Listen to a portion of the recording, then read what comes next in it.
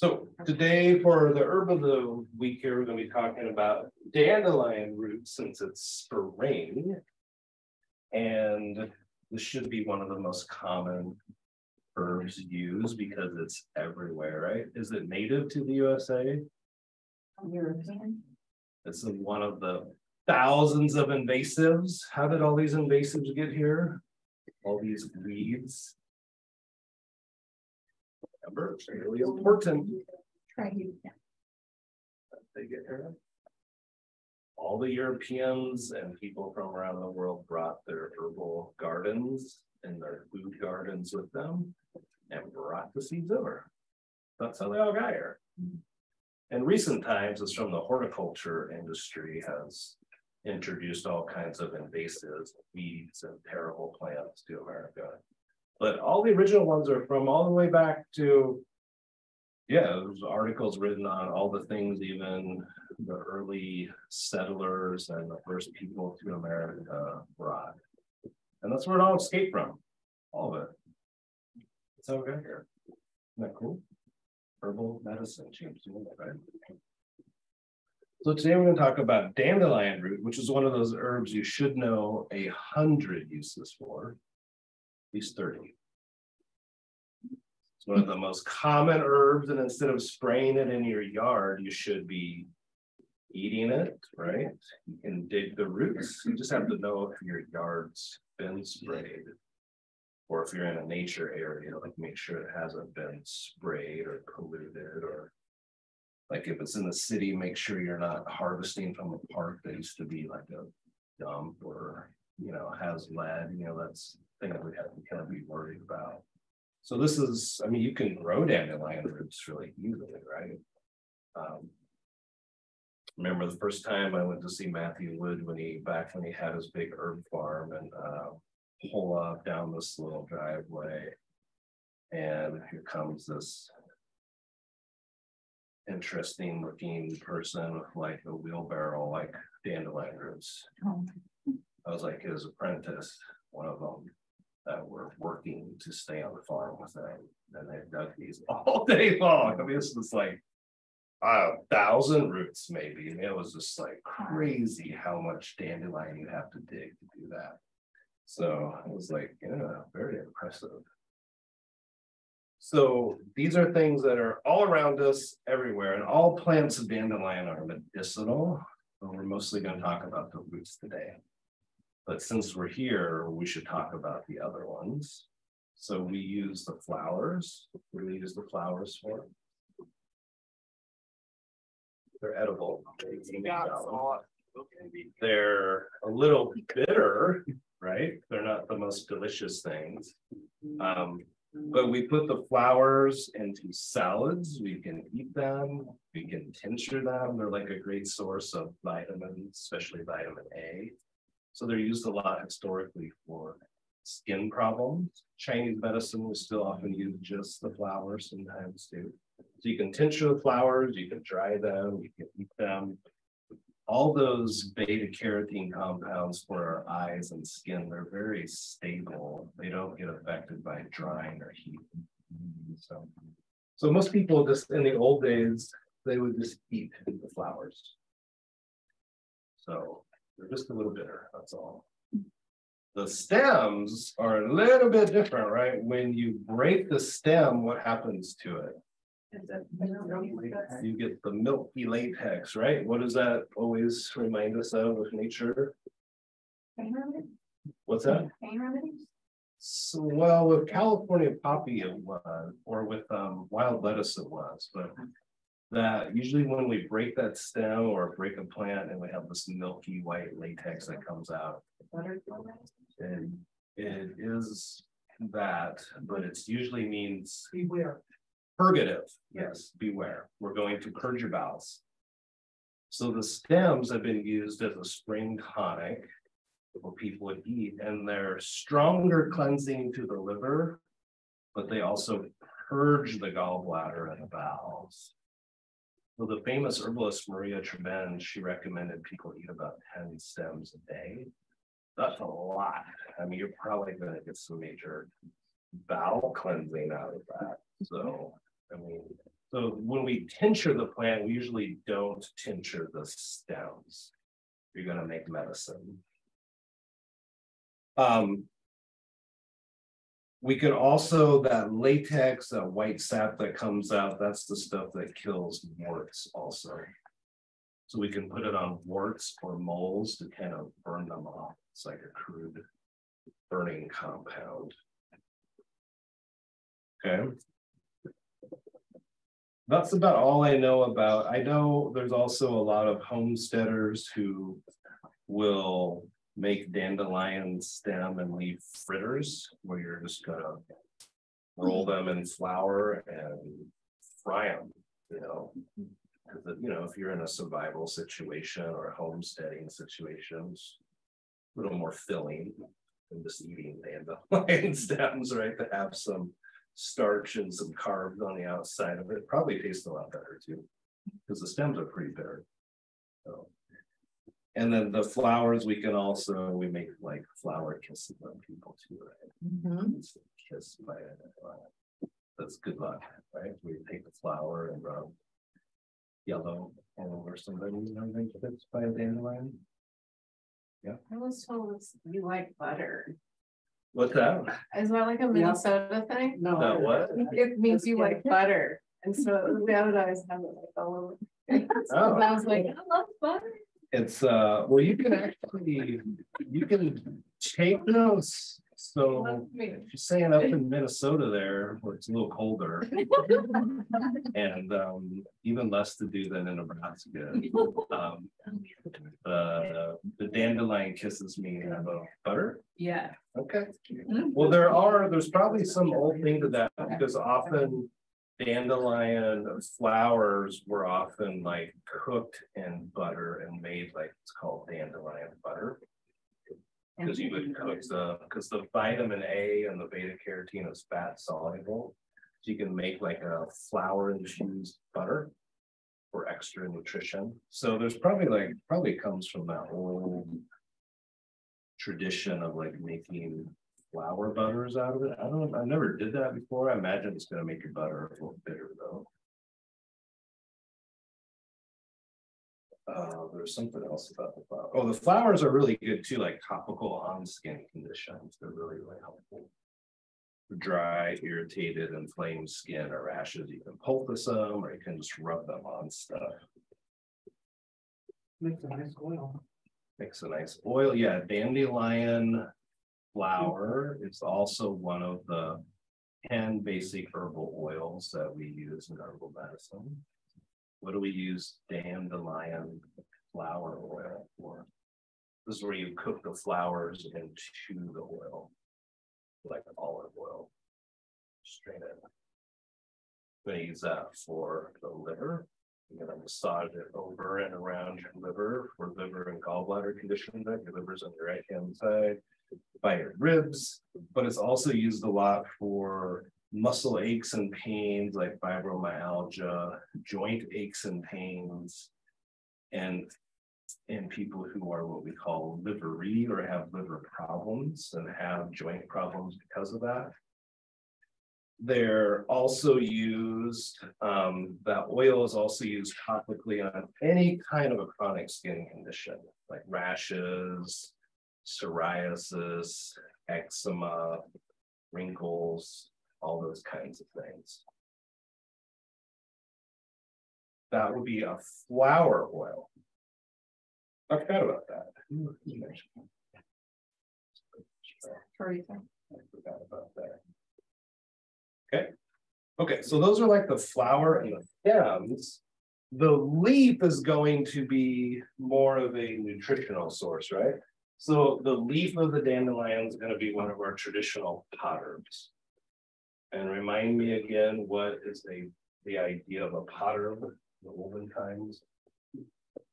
Put it in your pocket, boil it down, throw it out, boil it down, throw it out, boil it down.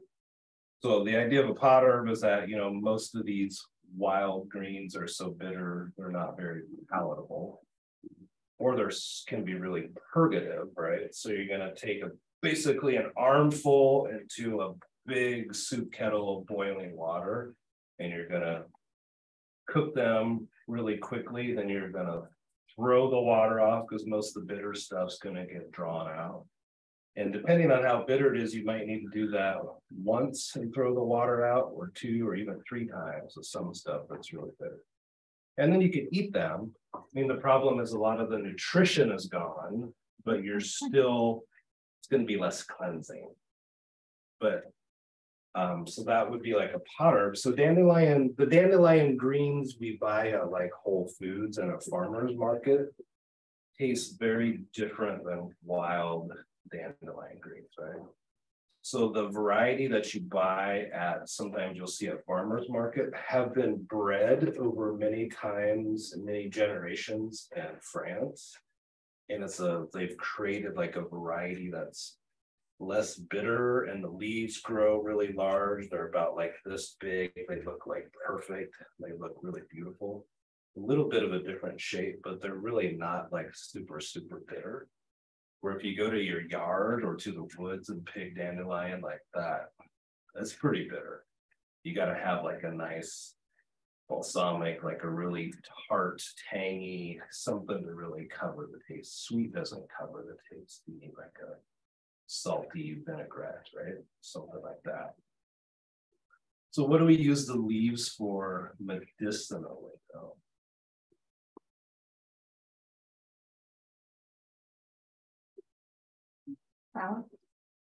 So we're gonna, we could eat them, or we could tincture them, or we could make a tea out of them, right? The leaves. The leaves are gonna be one of our main diuretics. And in herbal medicine, we call this particular type of herb the dandelion leaf. This is the leaf only, not the root here. We're just talking about the leaf. Is an aquaretic. Aquaretic is a diuretic type plant that does not make your body excrete potassium and electrolyte. So it's different than a prescription diuretic. So instead of losing electrolytes, you're actually gaining electrolytes, because the leaf have a lot of electrolytes and minerals and vitamins in them. So dandelion leaves are a nutritional tonic, and they're one of our main diuretics for cleansing the kidney and bladder. They don't treat bladder infections, but they're good for flushing the kidney and bladder for cleansing. And they do help the kidneys get rid of like gout and uric acid type crystals from the kidneys, help them flush.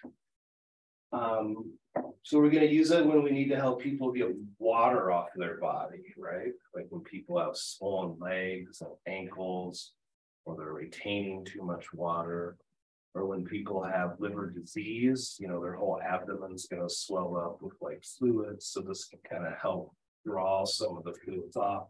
It's also very safe. In the older days, before we had multivitamin minerals, this would have been, dandelion leaf was one of the key ingredients in like what they call the herbal multivitamin mineral. Right? So nettle leaf would have been in there, dandelion leaf, you know, chickweed, seaweed, like these. Before we had the ability to make processed vitamins, you would eat this like whole food extract.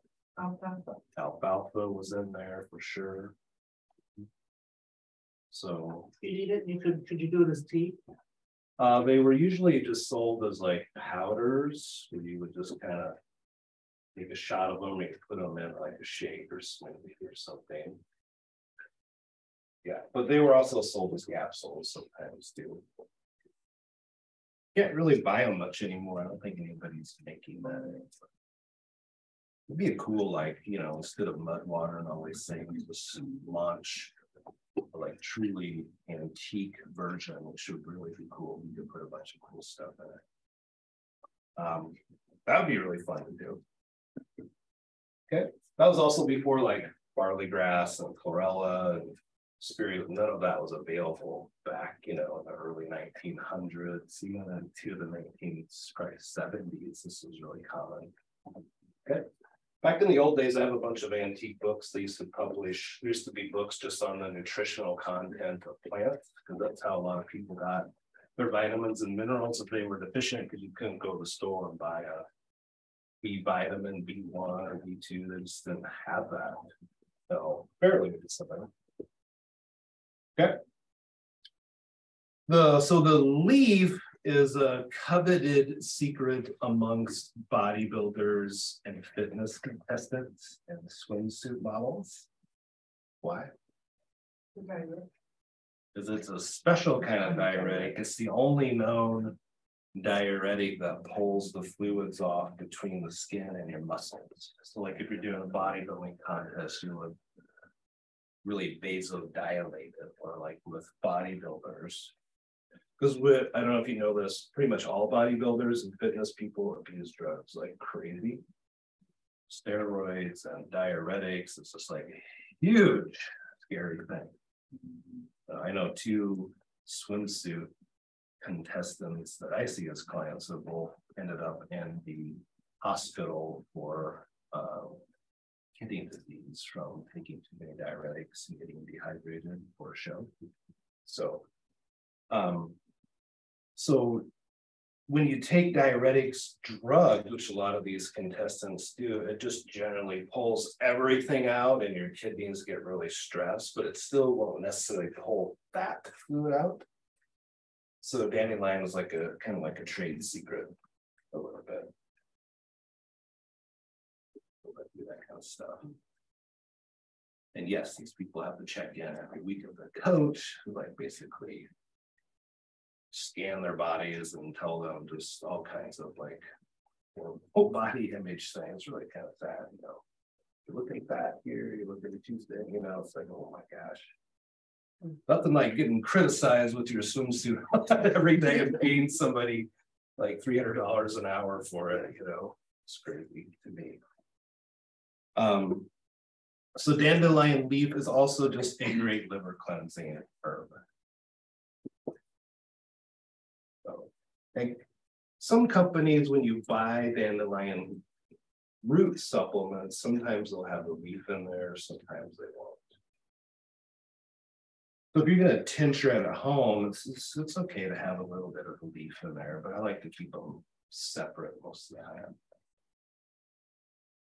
You can also buy a dandelion digger, but I mean, most of us are just going to get a little, have you seen the dandelion diggers? Just like a little weird little thing you can buy like at Ace Hardware, and you step on it and it clamps it down and it pop it up. It doesn't work that great, but it's kind of cool. So you're just going to dig those roots, right? So the root is the part we're going to talk about now.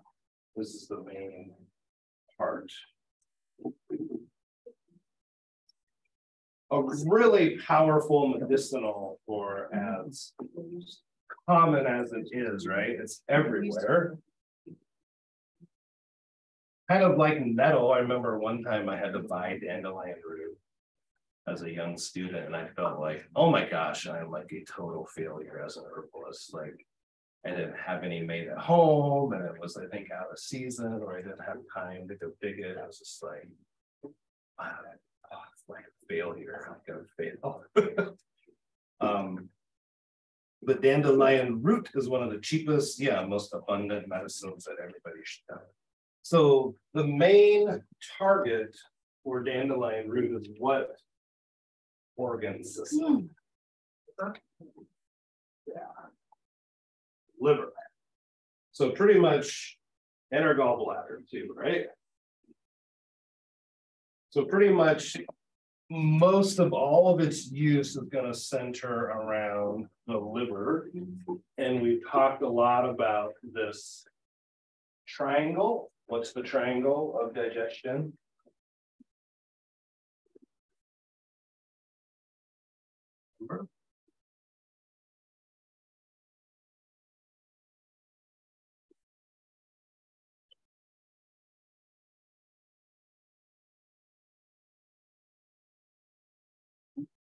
The triangle, we have liver, gallbladder, your stomach, and pancreas, and then your small intestine and large intestine forms like faces. But these two are the most important, right? Your liver and your gallbladder, stomach and pancreas are the most important. Why? Because of all the secretions and like everything, digestion starts up high, right? So it's called the downstream effect. The upstream, the stomach, pancreas, liver, gallbladder are off. It's gonna be off down here in your intestines. It's the downstream effect, right? Just like when Sioux City dumps all their pollution in, it's coming to Omaha down the river, right? It's just upstream, downstream effect. So if your liver and gallbladder are not ideal, or your stomach or pancreas are not ideal, you're always going to have intestinal problems. This often gets overlooked in like treating colon diseases and colon cancer and Crohn's disease and colitis and ulcerative colitis. People, Western medicine doesn't approach digestion this way, right? This is more of a holistic idea. So Dandelion is going to target the stomach, the pancreas, and the liver and the gallbladder. So it gets all four of the key components targeted. So what in the world, what liver and what digestive problems are we going to use Dandelion for? Thank you. Take a guess. Like detoxing? Detoxing liver? What's that? Like helping your liver detox? So Dandelion is one of our best things for detoxification, for sure. Here, really, we're going to say Dandelion can basically help about any liver problem that we know of, right? So it's good for jaundice, where your liver is inflamed. And what else is happening with jaundice? Your fingers are, what's that? So bilirubin's increasing, yep. And that's going to make our body look like what? Yellow. We're going to be yellow. Our fingernails are going to be yellow first, and our eyes, the whites of our eyes. And then eventually our tongue will have a yellow coating pretty quick. And then eventually it starts to get where your hands and then all your skin and your face. Remember when I was in the hospital in San Antonio, the first like true, like I've seen jaundice people. I've never seen somebody that was like hospital jaundice. I remember I walked in the room and I just went like, ah, like I like yelled because I was like, it like caught me. I felt so bad. This lady was like, she was an immigrant, I think from Russia or Ukraine or something. She couldn't speak English. I mean, she was like yellow as a crayon. I was like, just like caught me off guard. Like, oh my God, I've never seen someone that yellow. So that would be jaundice. It usually comes because the liver is diseased or has some kind of inflammation. So if your liver is inflamed, right? If your liver is sluggish, right? Remember in natural medicine, your liver doesn't have to be diseased if your liver is just not functioning well. It's clogged, it's sluggish.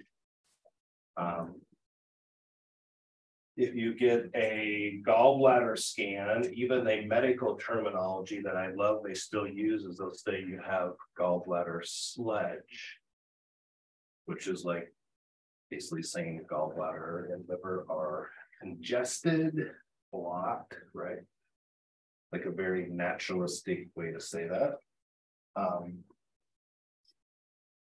So this is going to be for any kind of liver digestive problem. MTHFR? What's that? Does it help with MTHFR? It also helps with MTHFR, like liver kind of type of methylation genetic issues. For sure. Okay. Fatty liver. So it's going to help for a fatty liver, which is a growing problem in America. It's going to be helpful for all kinds of digestive problems like acid reflux, acid indigestion, people who feel full or bloated after eating, people who feel full and bloated, especially after eating what kind of food? Greasy, fatty, or fried, right? People who get stomach aches from grease and fats and fish oil capsules, right? Nausea, queasiness more from liver problems, not so much like car sickness and that. This would be more liver problems. People get a lot of nausea and queasiness. Dizziness happens a lot with liver diseases. People often get dizzy. Okay. Obviously, people who react to alcohol really negatively. It's also really good for constipation, but why? Why is it good for constipation? How's that work? Because remember, bowel motility is stimulated by bile. Bile is made by the liver, stored in the gallbladder, and then it's released into your digestive tract. And that's where all of our rhythm and motility comes from. So constipation, people will often have, the root of it is often liver gallbladder problems. That's why we always start treating constipation with like fiber and getting fluids and water first. Then if that doesn't do it, we think about giving people something for their liver and digestion, like bitters or dandelion root. And then if that doesn't work, then we can think about like laxatives and stuff. But that's like kind of like a last resort. Okay. So anytime our liver enzymes are elevated, right, which will show up on a lab as ALT, AST, and our ALK loss. So anytime these three labs are elevated and there's liver stress, dandelion's a great option. Dandelion is also going to be good for low acid secretion, both acid reflux and hyperacidic stomachs, but also low acid secretion too. It's going to be good for food allergies because it's going to help all four of these aspects of digestion and assimilation. Okay. Can we give dandelion root to young children? We do a lot. It's one of the best herbs for like constipation. Children often have a lot of liver gallbladder type digestive issues, especially if the child was born jaundiced. That almost assures that they're having pediatric liver digestive issues. But it's one of the great constipation remedies for kids. Okay. How are you giving that to them? Usually we're gonna, because the root is a little bitter, then we're not gonna drink a tea, right? So for this, we're gonna probably make a glycerite, like an alcohol-free tincture. It's pretty tasty that way. Okay. We're going to also use this for any kind of gallbladder problem. You have gallbladder sludge. You go to the doctor because you're having gallbladder, right? You're having cramps and pains in your right-hand side, especially like after eating or after fatty food or after drinking alcohol. You're having like gallbladder attacks. We're going to use this for that. So if you have this gallbladder sludge, if you get your like they call it a HIDA scan on your gallbladder, and they tell you how much it's functioning and you've lost function. We use dandelion root to kind of help support gallbladder function. You can use it for acute gallbladder attacks and chronic. Yeah. But if somebody doesn't have a gallbladder. Yeah. So this is also, remember we talked about the phenomenon of having your gallbladder removed. Right. So if you have your gallbladder removed, then you have no bile on storage, right? Your liver has to be able to secrete it right away. So if they cut your gallbladder out, then you now are forever having issues with bile. And if they just remove your gallbladder, the problem's not fixed. So eventually the liver bile ducts get more and more congested or inflamed after a gallbladder removal. So the liver problems just tend to get worse. So, at least half of people are the same or worse after a gallbladder removal. And a lot of clients that come to see me are just quite frankly really upset that they have their gallbladder out. I mean, sometimes you have to have your gallbladder out because the gallstone is stuck. And it's like a medical emergency, but that's pretty rare. And your pain level is going to be very high. You will be in the ER for that because it will hurt very, very bad. So, does it help with gallstones? Yeah, it helps with gallstones. People who are prone to gallstones or people that have had already past gallstones also.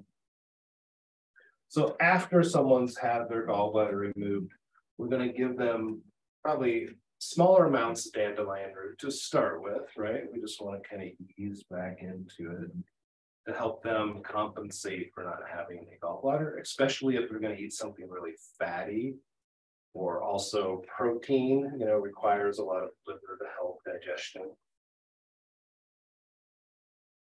Okay. So with the gallstones, does it actually help break down the stone or does it help pass the stone? It can help to pass them. It can help to break them down, but it just takes a long period of time. And because your liver is so connected to your skin, that's a major connection we talked about. Dandelion root, because it's liver cleansing agent, is going to be used for all kinds of skin problems, right? Like acne, especially eczema, psoriasis, rashes, right? Hives, just all kinds of skin problems we're going to treat with dandelion root. It's one of the great also pediatric skin remedies. Because remember, children should not have skin problems. This is not normal. This is not natural. Children should not have acid reflux. This is not natural. This is not normal, right? It's telling us something's going on with diet or digestion. Okay. Really good for people that have this pain in this area that can't be figured out.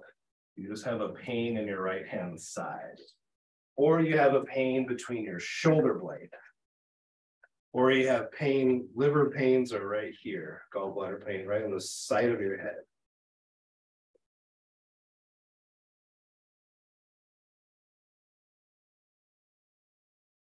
Okay. So all kinds of skin problems, especially acne and boils and cystic acne, or any kind of hormonal acne too. Because our liver also affects our hormones, we often use dandelion as a supportive role for people who have hormone imbalances of estrogen or progesterone or testosterone, or for people who can't absorb estrogen, testosterone, progesterone. We can have like a little bit of a balancing effect on hormone levels that are too high or too low.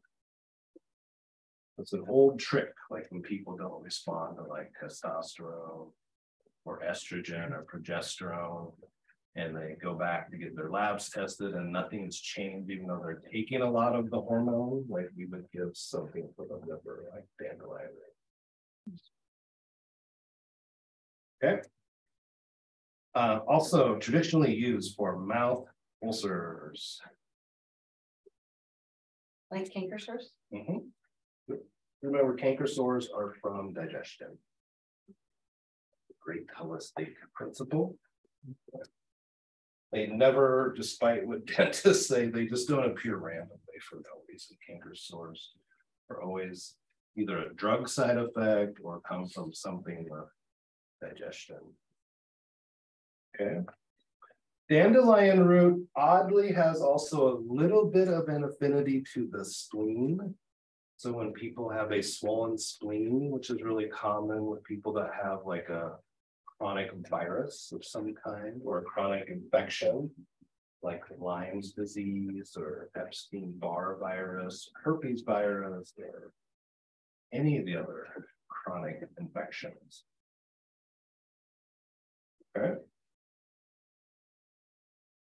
One of the other weird immune uses that I think Chinese medicine best utilizes dandelion is used very specifically in Chinese medicine.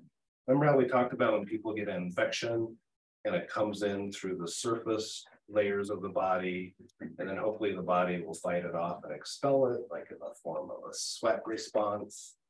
But often, you know, we can overcome an infection, but we still feel like crap for years sometimes, right? That's what we call that Xiaoyang. Remember, where stuff is stuck halfway, like you're over the infection, your labs are fine, but you're not recovered.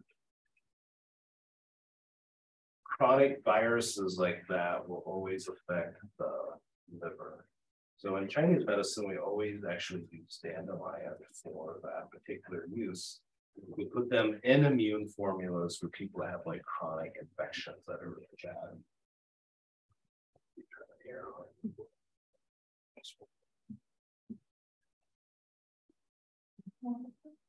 So you mentioned really about excess protein. If someone's doing carnivore, it's probably yes. a good idea. So someone's doing a keto diet, like high protein, high fat, or carnivore diet, like high animal protein. We would do bitters or dandelion to help them compensate and kind of like deal with it. Also, those diets tend to make people really constipated too. So, Okay, thank you. mm-hmm. I know. All right, if you're on the Liver King diet, right? Liver King guy. Do you know Liver King has ab implants? Yeah. Hollywood people is. What is liver? Oh, is this he's social media famous guy? Thinks he's like a health guy, but he's like almost like eating this like raw to liver and just like a crack diet. But it's kind of like all for show. Crazy workouts. He gets like 6-pack or an 8-pack. But yeah, it's recently come out that they're like plastic implants. You spray that one. Yeah, you like use it. Yeah, he probably has a spray data too and all kinds of things. So, okay. We also have roasted dandelion roots, which a lot of companies sell, where we can make ourselves by roasting the roots. Right, so first you have to dry them, and then you're going to pan fry them over heat for about a half hour. And they become more chocolatey or roasted. Some of the medicinal traits are lost when they roast them, but it starts to taste really good. It gets more of a coffee-like flavor. So a lot of people, so often roasted dandelion root is one of the key ingredients in all the coffee substitutes. But you can make it yourself too, just from the dandelions from your yard, right? Really easy to do. There's a lot of other uses for dandelion, but that's kind of like the main gist of it, right? Also used for a lot of chronic eye conditions, just in general, because remember, your eyes are connected to your liver health. So it just in general, people have a lot of eye problems, eye diseases, eye conditions will often use dandelion root as just a supportive therapy. Okay. Like bad eyesight? Like poor eyesight, poor night vision, poor eyesight, just irritated eyes, allergy eyes. So like when you have itchy eyes from cat allergies, dandelion. A dandelion root, because it supports liver function, another use, secondary use would be for chronic allergies. Yeah, because remember when we do the spring liver cleanses, usually people develop less and less allergies over time. I've had no allergies in spring. That's good. Yeah, everybody else has them. I'm like, oh, good. Must be like 50 tinctures I take every day. Did we say it's also good for gout and uric acid too? Yeah. I just want Okay. The only other way we use this is because remember the liver is filtering the blood. We often use dandelion root with a lot of like mysterious blood diseases where like people have really high iron or low iron, or they have low red blood cell counts or really high, and like doctors just aren't really sure why it's happening. So we can remember the liver helps make the blood and store blood. So it has a lot of functions with hematology or blood production. So we'll often use dandelion in situations like that too. So dandelion would be good with ashwagandha because that also helps with red blood cells, white blood cells, stuff like that. And their mechanism will be totally different, right? Because the dandelion would go through the liver, where ashwagandha like directly stimulates like blood cell production and that. Does Shananderberry do that too? Or no? Elderberry does that a little bit too.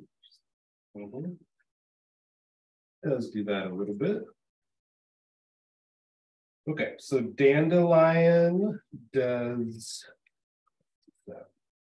Anybody have any other questions? There's a lot of other uses, but to me, that's like the main grasp of it.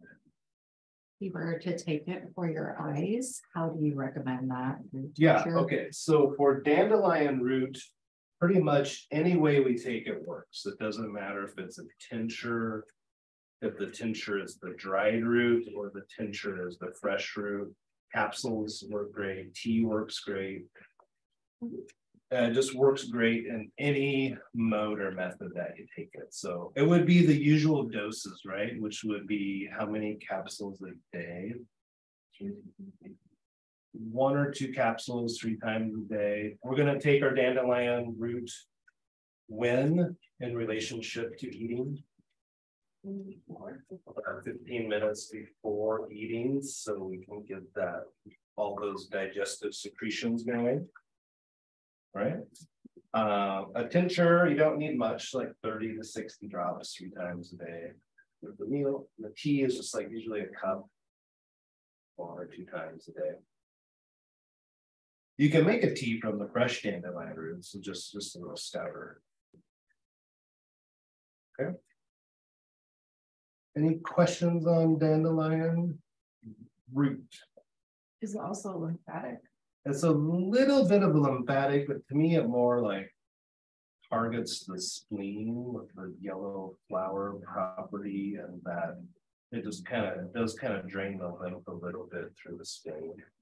Yeah, it's not like a true alternative, but sometimes it's labeled that. But to me, it's not quite like a true alternative. So it's one of our common what we call weed medicines too, which is the idea that all the things that are weeds are actually, they're there by design, right? We have dandelion roots growing everywhere in America because our world is so polluted, and that's just nature's way of saying, pay attention, take me. So remember, we have to rethink the idea of weed. It's there by design, right? Not by accident. So especially if you have dandelions that have shown up in your yard, especially with it yourself, right? Somebody in your family needs it. Okay. Any other questions on dandelion?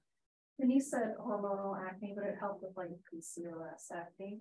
It's helpful for PCOS and cystic acne for sure, because it does help the liver deal with excessive like androgens and testosterone. So it's very good for PCOS. The only challenge of dandelion is that we want enough to get the digestive effects, but if we get like really high doses, it might like kind of purge us a little bit, even though it's not a laxative, but it's, you know, if you just go out in your yard and eat a bunch of dandelion roots, you're probably gonna have some looser stools the next day and things like that. Is it in Prairie Star's digestive bitters, do you know? What's one of the main ingredients of the liver formula and the digestive bitters. Digestive bitters. And then is it cooling? Yeah, dandelion root is cooling. Yep. And All bitters are a little bit drying. So it's, yeah, its nature would be cool, slightly drying, but not excessively.